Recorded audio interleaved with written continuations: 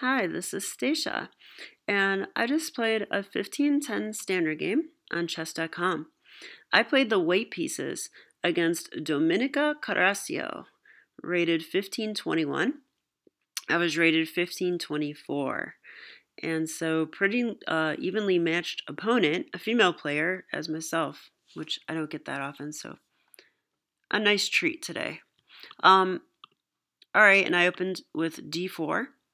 And I faced knight f6, c4, e6, knight f3, and now my opponent has a choice of moves here. She could play d5, which would lead into a Catalan for me, but it actually transposes into a Queen's Gambit declined. You have bishop b4 check, which is the Bogo Indian, and another main one is b6, and this is probably the main move from this position, going into a Queen's Indian defense. So my opponent chose d5, and I played g3, giving us, well, you tell me, what opening is this? It is the Catalan. Okay, and my opponent chose the main line from here, d takes c4. This is kind of surprising. Even though it's the main line, I do not see this move very often. So it kind of caught me off guard, and I had to dig into my memory banks. So I've looked at the main line, obviously, but I haven't played it in so long that I was kind of like, okay, what do I do here? And I did recall that a move like Queen c2 isn't necessary immediately. What you want to do here is finish your kingside development. So we want to play bishop g2 and castle, and then only then play Queen c2, looking to recapture the pawn. Now, my opponent chose the move b5.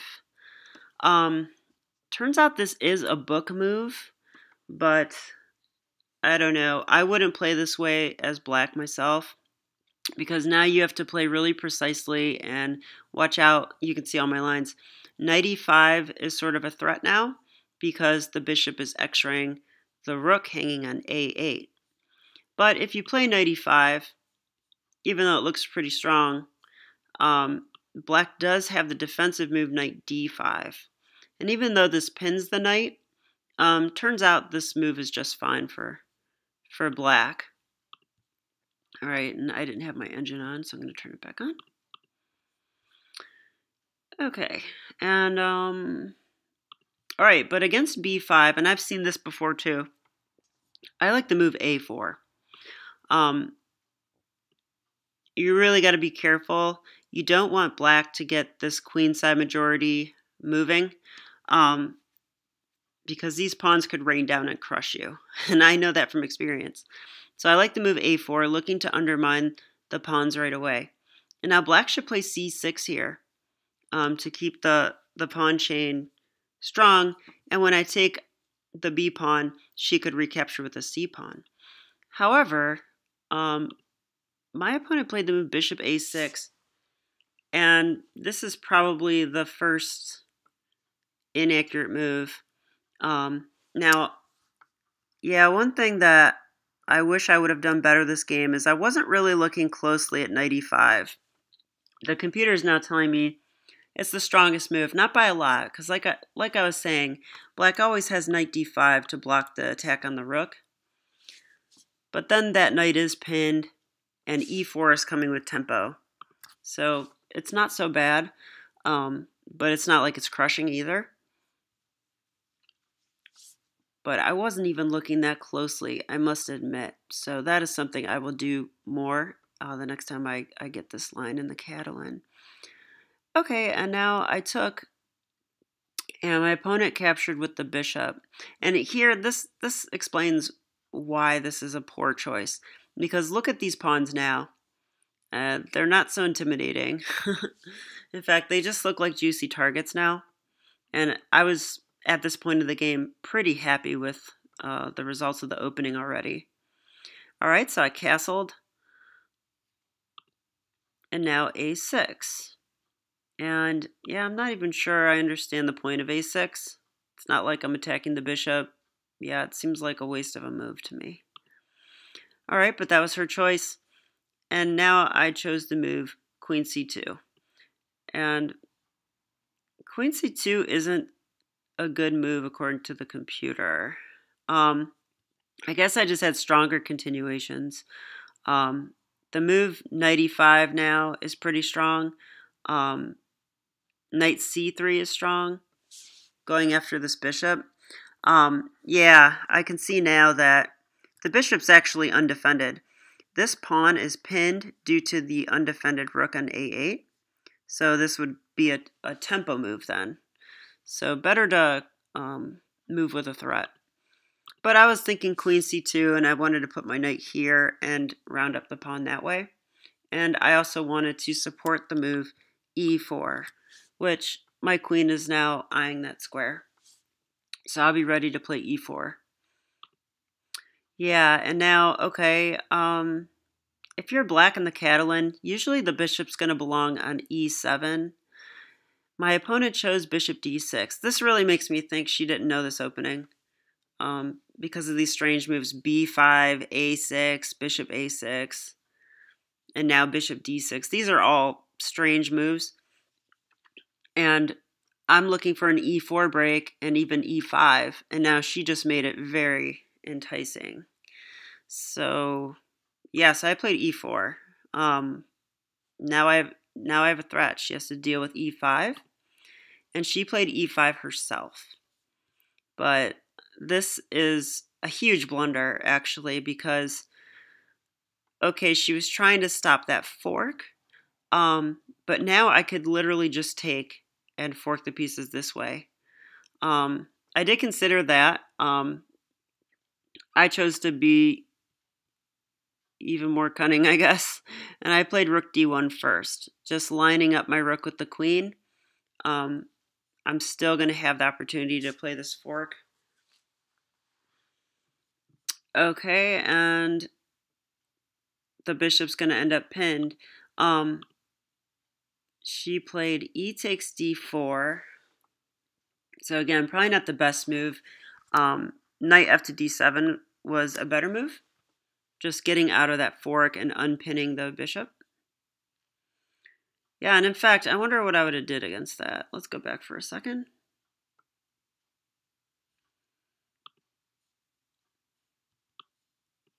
This is what I expected. Yeah, here I can still play d takes e5, and the bishop's still under attack. Can she play something like this? No, because the bishop's pinned again. Yeah, so, okay. I was just in good shape here. So rook d1, e takes d4, and now e5 was tempting, but I didn't want to play it because I didn't like the idea of d3, and I didn't see why I should allow this, so I didn't allow it. I played knight takes d4, and I do like this move. I feel like I'm winning here. So again, the bishop's actually hanging at this point because that pin is still there. But in addition to that, when I move my knight away, it's going to create a pin on the bishop, and e5 is still coming. All right, so her move was knight c6, and this does unpin this pawn, which means the bishop is defended again. But here, again, I just have my choice of moves. I could play knight takes b5, I could take the knight, I could play e5 straight away. And probably e5 straight away is the strongest. But I chose knight c6. So I took here. The bishop took back. What I liked about this is now this pawn's hanging at the end. e5. She traded off the bishops, which was fine by me. And that's a strange move. Yeah, queen b8. I think black should probably just castle here and finish development. But queen b8. And now I could just play, well, I have my choice, right? I decided to go with the knight because if I take the bishop, the c pawn becomes the d pawn, and the pawns are a little better. The structure's improved, but this way it just gets wrecked even more. All right, and now I was a little concerned that I was undeveloped, but I knew that I was in a winning position. And my opponent checked me here.